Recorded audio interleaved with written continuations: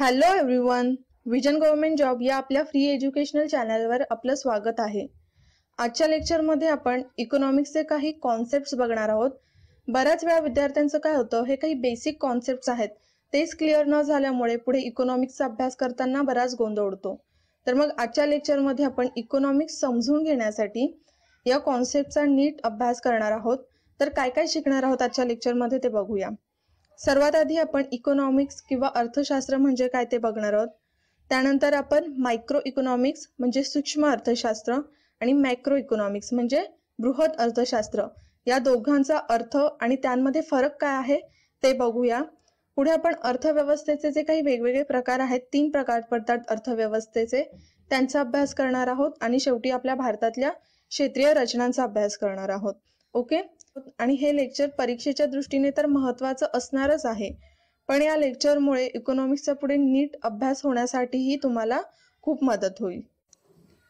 तर सर्वात आधी आपण बघूया इकॉनॉमिक्स म्हणजे काय। ज्या विषयाचा आपल्याला अभ्यास करायचा आहे त्याचा अर्थ समजून घेऊया। ओके, तर बघा काय दिलं आहे इथे।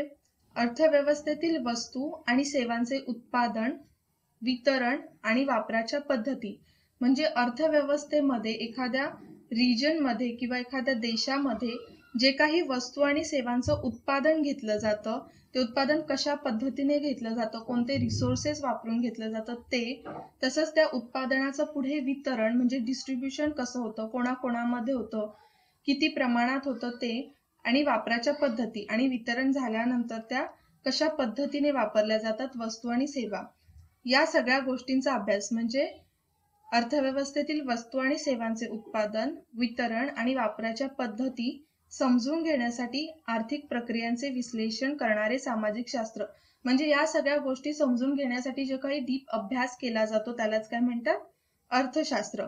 तर थोडंसं सोप्या भाषेमध्ये आपण समजून घेऊया। म्हणजे समजा एखादा माणसांचा ग्रुप आहे किंवा एक देश आहे, त्या देशाला काही मिळालेले रिसोर्सेस आहेत किंवा काही रॉ मटेरियल आहे, त्या रॉ मटेरियलचा वापर करून सगळे एकत्र काम करून, त्या अर्थव्यवस्थेतील माणसंही एकत्र काम करून त्यापासून वस्तू आणि सेवांचं उत्पादन घेतात, आणि त्या वस्तू आणि सेवांचं उत्पादन आहे त्याचा उपयोग कशासाठी करतात, तर स्वतःच्या गरजा भागवण्यासाठी, आणि तसंच ते एकमेकांमध्ये डिस्ट्रीब्यूट करतात म्हणजे काय करतात, वितरण करतात। तर या सगळ्या गोष्टी फ्लो मध्ये कशा होतात, त्या रिसोर्सेस पासून म्हणजे आपल्याकडे असलेल्या रिसोर्सेस पासून पुढे त्यापासून होणाऱ्या उत्पादित होणाऱ्या गुड्स आणि सर्व्हिसेस नंतर पुढे ते त्यांचं वितरण कसं होतं, या सगळ्या गोष्टींचा अभ्यास ज्यात केला जातो त्यालाच काय म्हणतात, अर्थशास्त्र। अर्थशास्त्र ही संपत्तीची उत्पत्ती, वापर आणि हस्तांतरणाची अभ्यास करणारी एक ज्ञानशाखा आहे। तर हेच आता आपण बघितलं, अर्थशास्त्रामध्ये या सगळ्या गोष्टींचा अभ्यास केला जातो। संपत्तीची उत्पत्ती कशी होते आणि त्याचा पुढे वापर करून त्याचं हस्तांतरण म्हणजे डिस्ट्रीब्युशन कशा पद्धतीने केलं जातं। ओके, तर समजलं आहे आता अर्थशास्त्राचा अर्थ काय होतो। आता आपण इकॉनॉमिक्सचा अभ्यास करण्याच्या पद्धती बघूयात। इकॉनॉमिक्सचा अभ्यास करण्याच्या 2 पद्धती आहेत, एक म्हणजे मायक्रो इकॉनॉमिक्स आणि दुसरी म्हणजे मॅक्रो इकॉनॉमिक्स। मायक्रो इकॉनॉमिक्स म्हणजे सूक्ष्म अर्थशास्त्र आणि मॅक्रो इकॉनॉमिक्स म्हणजे बृहत अर्थशास्त्र। तर या दोन्ही कॉन्सेप्टचे व्याख्या आपण इंग्लिश मध्येच करणार आहोत, कारण मराठीमध्ये शब्द थोडे हेवी आणि कठीण असतात, तर परत ते समजायला कठीण जाईल। तर थोड्या सोप्या भाषेतच आपण या दोन्ही पद्धती समजून घेऊया। ओके, तर त्यातली पहिली पद्धत आहे मायक्रो इकॉनॉमिक्स। तर मायक्रो इकॉनॉमिक्स म्हणजे काय, तर it is the branch of economics that concentrates on the behavior and performance of the individual unit। म्हणजे मायक्रो इकॉनॉमिक्स ही इकॉनॉमिक्सची अशी ब्रांच आहे ज्यामध्ये अर्थव्यवस्थेतील लहान लहान जे व्यवहार असतात अशा प्रत्येक इंडिव्हिज्युअल युनिटचा अभ्यास इथे केला जातो। म्हणजेच आपण उदाहरण घेऊया, जसं एक दुकानदार आणि कस्टमर यामध्ये जी देवाणघेवाण होते, जो होणारा व्यवहार आहे त्याचा अभ्यास केला जातो। तसेच मार्केटमध्ये प्रत्येक वस्तूची प्राइस चा जो चढ उतार होतो, म्हणजे मार्केटमध्ये एखादी वस्तू आहे त्याच्या किमती वाढतात किंवा कमी होतात त्यांचा अभ्यास, किंवा एखाद्या वस्तूला मार्केटमध्ये किती डिमांड आहे, तसंच लहान लहान जे फर्म्स असतात, कंपन्या असतात, त्यांचा व्यवहार कशा पद्धतीने चालतो, अशा प्रकारच्या बऱ्याच गोष्टींचा अभ्यास मायक्रो इकॉनॉमिक्स मध्ये केला जातो। पुढे काय दिलंय, Here the demand plays a key role in determining the quantity and the price of a product along with the price and quantity of a related goods and substitute products. आता इथे काय अर्थ होतो हे नीट समजून घ्या. हे परीक्षेच्या दृष्टीने खूप महत्त्वाचं आहे. जर कठीण प्रश्न विचारायचाच असला तर आयोग यातून विचारू शकतो. ठीक आहे. आता इथे काय करतं, डिमांड म्हणजे एखाद्या वस्तूची बाजारात किती मागणी आहे यावर त्या वस्तूची किंमत आणि ती किती प्रमाणात बाजारात सप्लाय केली पाहिजे हे पूर्णपणे डिपेंड असतं. म्हणजे जर समजा बाजारात एखाद्या ब्रँडच्या पेनची जास्त मागणी असेल तर त्या पेनचं उत्पादन तर जास्तच घेतलं जाईल, पण त्या पेनची किंमत सुद्धा जास्त असेल. कारण जशी त्या ब्रँडची डिमांड असते किंवा त्या वस्तूची डिमांड असते तशी त्या वस्तूची किंमत काय होते, वाढत वाढत जाते. ओके. पुढे काय दिलं आहे, along with the price and quantity of related goods. म्हणजेच काय, समजा आपण पुन्हा त्याच पेनचं उदाहरण घेऊया. ज्या ब्रँडचा पेन खूप विकला जातोय त्याच रिलेटेड प्रोडक्ट म्हणजे त्या पेनशी रिलेटेड प्रोडक्ट काय आहे तर रिफिल, त्या पेनची रिफिल. तर जशी त्या पेनची मागणी वाढेल तसंच त्या रिफिलची सुद्धा मागणी वाढेल. म्हणजे जर तुम्ही पेन वापरताय तर त्या सेम पेनची रिफिल तुम्हाला लागेलच आणि त्यामुळेच काय होणार, त्या पेनच्या रिफिलची सुद्धा प्राइस आणि क्वांटिटी काय होणार, वाढणार आहे. म्हणजेच पेनच्या मागणीचा इफेक्ट कशावर पडतोय तर त्या रिफिलवर, आणि रिफिल काय आहे त्या पेनचं रिलेटेड गुड्स. म्हणजेच आपल्याला इथे काय समजलं, जर एखाद्या वस्तूची डिमांड वाढते तर फक्त त्या वस्तूची किंमत किंवा क्वांटिटी वाढत नाही बाजारामध्ये, तर त्या वस्तूची जी रिलेटेड गुड्स असतं किंवा रिलेटेड जे प्रोडक्ट आहे त्याची सुद्धा प्राइस आणि क्वांटिटी ही काय होते, वाढते. आणि पुढे काय दिलंय, सबस्टिट्यूट प्रोडक्ट. म्हणजे सबस्टिट्यूट प्रोडक्टवर आता इथे कसा फरक पडतो, तर समजा मार्केटमध्ये 2 कोल्ड्रिंक्स आहेत, एक म्हणजे थम्सअप आणि दुसरं म्हणजे कोको कोला. थम्सअपची किंमत 20 रुपये आहे, कोको कोलाची सुद्धा किंमत 20 रुपये आहे. पण तुमच्याकडे सुद्धा फक्त 20 रुपये आहेत, त्यामुळे तुम्ही एका वेळेला दोन्ही गोष्टी विकत घेऊ शकत नाहीत. म्हणजेच काय, तर तुमच्याकडे एकच ऑप्शन राहिलं.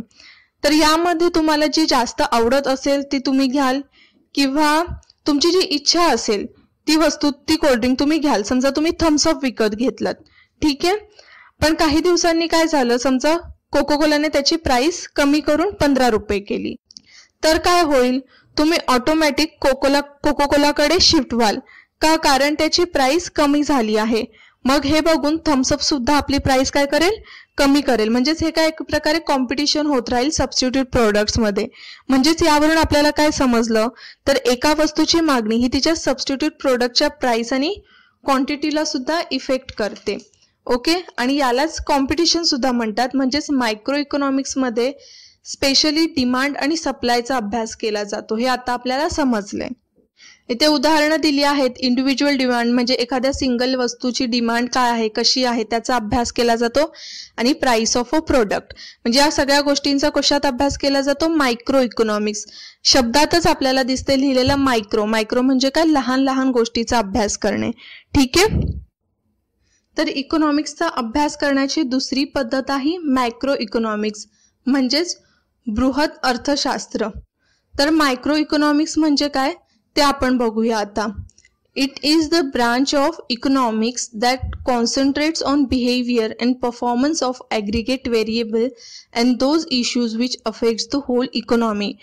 म्हणजे बघा, मायक्रो इकॉनॉमिक्स म्हणजे यात सगळ्या मोठमोठ्या गोष्टी येतात ज्याचा सरळ इफेक्ट हा पूर्ण अर्थव्यवस्थेवर पडतो. मग ती एखादी रिजनल अर्थव्यवस्था असो की देशाची किंवा पूर्ण इंटरनॅशनल इकॉनॉमी. यासाठी कशाचा अभ्यास करावा लागतो, मॅक्रो इकॉनॉमिक्सचा. मग कोणकोणत्या गोष्टी येतात यात, तर नॅशनल इन्कम, अनएम्प्लॉयमेंट म्हणजे बेरोजगारी, दारिद्र्य, GDP ग्रॉस डोमेस्टिक प्रोडक्ट याचा अभ्यास आपण नॅशनल इन्कम करताना करूयाच. तसंच ग्लोबलायझेशन, मॉनिटरी पॉलिसी. तर हे जे काही आहे त्याला काय म्हणतो आपण, ॲग्रिगेट व्हेरिएबल्स. म्हणजे जर मायक्रो इकॉनॉमिक्स मध्ये पर कॅपिटा इन्कम म्हणजे दरडोई उत्पन्नाचा जर अभ्यास होतो, तर मॅक्रो इकॉनॉमिक्स मध्ये नॅशनल इन्कमचा अभ्यास होतो. अशा प्रकारे ज्या मोठमोठ्या गोष्टी असतात त्यांचा अभ्यास कुठे होतो, मॅक्रो इकॉनॉमिक्स मध्ये. It helps in रिझॉल्विंग the various problems of the economy. म्हणजेच अर्थव्यवस्थेच्या विकासासाठी मॅक्रो इकॉनॉमिक्सचा अभ्यास करणं गरजेचं असतं. या गोष्टींचा अभ्यास करून जर त्यावर सोल्युशन काढलं तर अर्थव्यवस्थेमधले जे प्रॉब्लेम्स आहेत ते सुटू शकतात. तर आता तुम्हाला समजलंच असेल, आपण आपल्या परीक्षेसाठी मॅक्रो इकॉनॉमिक्सचा अभ्यास करतो. म्हणजे ही गोष्ट आता तुम्हाला क्लिअर झाली असेल. ओके, तर आता आपल्याला पुढे सिलेबसमध्ये कसला अभ्यास करायचा आहे? मॅक्रो इकॉनॉमिक्सचा. जसं नॅशनल इन्कम, अनएम्प्लॉयमेंट, आता जे आपण उदाहरणं बघितली त्याचाच आपल्याला अभ्यास पुढे सिलेबसमध्ये आहे. ओके, पुढे आपण बघूया इकॉनॉमी म्हणजे अर्थव्यवस्था काय आणि त्याचे प्रकार काय आहेत. आता इथे इकॉनॉमिक्स आणि इकॉनॉमीमध्ये कन्फ्यूज होऊन जाऊ नका. इकॉनॉमिक्स म्हणजे अर्थशास्त्र, तर इकॉनॉमी म्हणजे अर्थव्यवस्था. म्हणजेच इकॉनॉमिक्सच्या अभ्यासामध्ये आपण अर्थव्यवस्थेचा अभ्यास करतो. ठीक आहे, तर आता आपण बघूया इकॉनॉमी काय आहे, त्याचा अर्थ समजून घेऊया. Economy is a system wear bye goods R produced and exchanged. म्हणजेच काय, तर इकॉनॉमी ही अशी व्यवस्था आहे जिथे वस्तूंचं उत्पादन आणि देवाणघेवाण ही केली जाते. देवाणघेवाण म्हणजे एक्सचेंज. म्हणजेच काय, आपल्याला माहितीच आहे पूर्वी बार्टर सिस्टम असायची. लोकांमध्ये व्यवहार हे काय व्हायचं, वस्तूंची देवाणघेवाण करून व्हायची. म्हणजे समजा एकाकडे तांदूळ आहे आणि एकाकडे दूध आहे, तर एकमेकांमध्ये ते एक्सचेंज करून स्वतःच्या गरजा या भागवत होते. तर आता आपण वस्तूंच्या ऐवजी काय एक्सचेंज करतो, तर करन्सी म्हणजे चलन एक्सचेंज करतो आणि त्याद्वारे आपण आपल्या गरजा भागवतो. म्हणजेच अर्थव्यवस्थेत काय, नेहमी एक ठराविक प्रकारचे व्यवहार हे केले जातात आणि त्याद्वारे अर्थव्यवस्था चालते. पुढे काय दिलंय, without a viable economy a state will collapse. म्हणजेच काय, एखाद्या रिजनला किंवा देशाला जर तिकडचे व्यवहार कंट्रोल करण्यासाठी एक असं प्रॉपर व्यवस्था म्हणजे इकॉनॉमीच नसेल तर ते देश टिकेल का, तग धरून राहील का, तर नाही, तर तो पूर्णपणे कोलॅप्स होऊन जाईल. तिकडे बेरोजगारी, गरिबी, दारिद्र्य असे भयंकर प्रश्न उभे राहतील. म्हणजेच तिकडच्या लोकांना दारिद्र्याला सामोरं जावं लागेल. म्हणजेच काय होणार, ती अर्थव्यवस्था पूर्णपणे कोलॅप्स होऊन जाईल. तर इकॉनॉमीचा अर्थ तुम्हाला समजलाच असेल. तर याच इकॉनॉमीचे 3 प्रकार पडतात. म्हणजे जगामध्ये 3 प्रकारच्या अर्थव्यवस्था अस्तित्वात आहेत. तर त्या कोणकोणत्या अर्थव्यवस्था आहेत? सर्वात पहिली म्हणजे आदेशात्मक अर्थव्यवस्था, दुसरी बाजार अर्थव्यवस्था आणि तिसरी मिश्र अर्थव्यवस्था. तर या तिन्ही अर्थव्यवस्थेचा आता आपण अभ्यास करूया. तर त्यात पहिल्या प्रकारची अर्थव्यवस्था आपण बघूया, आदेशात्मक अर्थव्यवस्था किंवा त्यालाच कमांड इकॉनॉमी सुद्धा म्हणतात. आदेशात्मक अर्थव्यवस्थेमध्ये काय असतं, आदेशात्मक अर्थव्यवस्था असलेल्या देशात उत्पादन किंवा गुंतवणूक किंवा वस्तूंच्या किमती आणि उत्पन्न ह्या ज्या गोष्टी असतात त्या केंद्र सरकारकडून नियंत्रित केल्या जातात. आणि बहुतेक समाजवादी देशांमध्ये अशा प्रकारची अर्थव्यवस्था आढळते. तर सर्वात उत्तम उदाहरण याचं आहे ते म्हणजे नॉर्थ कोरिया. नॉर्थ कोरियामध्ये अशा प्रकारची अर्थव्यवस्था आपल्याला दिसून येते. तसेच अशा देशांमध्ये वस्तूंची मागणी किंवा नफा विचारात न घेता ज्या जीवनावश्यक वस्तू असतात तसेच अर्थव्यवस्थेला ज्या काही आवश्यक वस्तू आहेत त्या वस्तूंच्या उत्पादनावर बहुतेक भर दिला जातो. आणि इथे जी उत्पादनाची साधने म्हणजे उत्पादन करण्याची जी रिसोर्सेस असतात ती बहुतेक सार्वजनिक मालकीची असतात. आणि तसंच आदेशात्मक अर्थव्यवस्थेला नियोजित अर्थव्यवस्था असं सुद्धा म्हणतात. आणि हे जे नियोजन आहे ते नियोजन केंद्रित सुद्धा असू शकतं, म्हणजे एकवटलेलं सुद्धा असू शकतं किंवा विकेंद्रित सुद्धा असू शकतं. त्यात दुसरी अर्थव्यवस्था आपण बघूया आता, बाजार अर्थव्यवस्था. तर बाजार अर्थव्यवस्थेचं वैशिष्ट्य काय आहे, तर इथे या अर्थव्यवस्थेत जे काही उत्पादन घेतलं जातं किंवा वस्तूंच्या ज्या काही किमती ठरवल्या जातात अशा कोणत्याही गोष्टीवर सरकारचं काहीच नियंत्रण नसतं. आणि अशामध्ये काय असतं, बाजारात ज्या वस्तूंची मागणी असेल किंवा ज्या वस्तूंपासून जास्त नफा मिळत असेल अशाच वस्तूंचा उद्योग तिथे तयार केला जातो. म्हणजे उद्योजक काय करतात, त्यांना ज्या गोष्टीमध्ये सर्वात जास्त फायदा आहे, ज्या गोष्टींची सर्वात जास्त मागणी आहे मार्केटमध्ये त्याच गोष्टींचं उत्पादन ते काय करतात, घेतात. मग त्यामुळे अशा अर्थव्यवस्थेमध्ये काय होतं, ज्या जीवनावश्यक वस्तू असतात, ज्या गरीब लोकांसाठी खूप महत्वाच्या गोष्टी असतात त्या गोष्टींचं उत्पादन इथे घेतलं जात नाही किंवा त्यांना ज्या प्रमाणात त्या गोष्टी मिळाल्या पाहिजेत त्या प्रमाणात त्या मिळाल्या जात नाहीत. त्यामुळे अशा अर्थव्यवस्थेमध्ये बऱ्याच वेळा आपल्याला काय बघायला मिळतं की इथला जो गरीब व्यक्ती असतो तो गरीब होत जातो आणि श्रीमंत व्यक्ती हा बराच श्रीमंत होत जातो आणि तिथे एक दरी निर्माण होते गरिबी आणि श्रीमंतीची. तर अशा प्रकारची आपल्याला तिथे एक स्थिती दिसून येते आणि त्यामुळेच बाजार अर्थव्यवस्थेला अनियोजित किंवा म्हणजेच अनप्लॅन्ड अर्थव्यवस्था सुद्धा म्हणतात किंवा स्वयंचलित अर्थव्यवस्था म्हणजे सेल्फ मॅनेज्ड इकॉनॉमी सुद्धा म्हटलं जातं. ठीक आहे. आता तिसरी अर्थव्यवस्था आपण बघूया, मिश्र अर्थव्यवस्था. आता मिश्र अर्थव्यवस्थेचं काय वैशिष्ट्य आहे तर आदेशात्मक अर्थव्यवस्था आणि बाजार अर्थव्यवस्था या अर्थव्यवस्थांमध्ये जे काही चांगले गुणधर्म आहेत ते उचलले जातात आणि जे काही अनावश्यक जे गुणधर्म आहेत ते सगळे काढून टाकले जातात. बघा आपल्याला या इमेजमध्ये दिसतो तो माणूस पब्लिक आणि प्रायव्हेट दोघींचं मिश्रण करून इकॉनॉमी बनवते, म्हणजेच काय मिश्र अर्थव्यवस्था बनवते. म्हणजेच अशा अर्थव्यवस्थेमध्ये फक्त पब्लिक सेक्टरचा एकदम जास्त वर्चस्व नसतं किंवा प्रायव्हेट सेक्टरचं सुद्धा वर्चस्व नसतं. दोघांचं इथे काय असतं, सह अस्तित्व असतं. ठीक आहे. आणि अशाच प्रकारची अर्थव्यवस्था आपल्या भारतात आहे. पण आता हळूहळू आपली जी अर्थव्यवस्था आहे ती हळूहळू बाजार अर्थव्यवस्थेकडे सुद्धा वळत चालली आहे असं सुद्धा म्हणता येईल. तर अशा प्रकारे आपण या तिन्ही अर्थव्यवस्था बघितल्यात, आदेशात्मक अर्थव्यवस्था, बाजार अर्थव्यवस्था आणि मिश्र अर्थव्यवस्था. तिन्ही अर्थव्यवस्था नीट लक्षात ठेवा, परीक्षेला विचारू शकतात यावर प्रश्न. ठीक आहे. आता आपण पुढे भारतात जे काही क्षेत्रीय रचना आहेत त्या क्षेत्रीय रचनांचा अभ्यास करूया. आणि ही जी अर्थव्यवस्थेमध्ये आर्थिक क्रिया होतात त्यांची साधारण 3 क्षेत्रांमध्ये विभागणी केली गेली आहे. पण गेल्या काही वर्षांमध्ये यामध्ये अजून 2 क्षेत्र ऍड झाली आहेत, ते म्हणजे चतुर्थ क्षेत्र आणि पंचम क्षेत्र. ही 2 क्षेत्र वेगळी ऍड झाली आहेत. त्यातली सर्वात मेन महत्वाची जी 3 क्षेत्र आहेत ती आहेत प्राथमिक क्षेत्र, दुसरं आहे द्वितीय क्षेत्र आणि तृतीय क्षेत्र. तर या तिन्ही क्षेत्रांचा आता आपण अभ्यास करूया. पहिलं क्षेत्र आहे प्राथमिक क्षेत्र. यामध्ये कोणकोणत्या गोष्टी मोडतात, ज्यामध्ये नैसर्गिक स्रोतांपासून जी उत्पादने घेतली जातात अशा सगळ्या आर्थिक क्रिया कुठे मोडतात, प्राथमिक क्षेत्रामध्ये. त्यामुळे या क्षेत्राला कृषी क्षेत्र असं सुद्धा संबोधलं जातं. मग यामध्ये कोणकोणत्या गोष्टी येतात तर कृषी येतं, पशुपालन येतं, तसंच वनांपासून जे उत्पादन मिळतं ते सगळं कुठे येतं, प्राथमिक क्षेत्रांमध्ये. आणि भारताच्या GDP मध्ये प्राथमिक क्षेत्राचा वाटा आहे 18%. 18% हा खूपच कमी वाटा झालाय आता. आधी प्राथमिक क्षेत्राचा, कृषी क्षेत्राचा 50%पेक्षा जास्त वाटा हा GDP मध्ये होता. पण आता जरी 18% वाटा असला तरी प्राथमिक क्षेत्रावर म्हणजे कृषी क्षेत्रावर अवलंबून जी काही लोकसंख्या आहे ती 50%च्या आसपास आहे. म्हणजे ही खूपच गंभीर बाब आहे की कमी उत्पन्न असूनही त्यावर अवलंबून असणारी लोकसंख्या ही काय जास्त आहे. पुढे द्वितीय क्षेत्र बघूया. द्वितीय क्षेत्रामध्ये कोणकोणत्या क्रिया मोडतात, ज्यामध्ये नैसर्गिक उत्पादनांचं रूपांतर हे इतर उत्पादनांमध्ये म्हणजे फायनल प्रोडक्ट मध्ये केलं जातं, त्यालाच काय आपण म्हणतो, द्वितीय क्षेत्र. आणि द्वितीय क्षेत्राला उद्योग क्षेत्र म्हणजे इंडस्ट्रीयल सेक्टर किंवा मॅन्युफॅक्चरिंग सेक्टर असं सुद्धा म्हटलं जातं.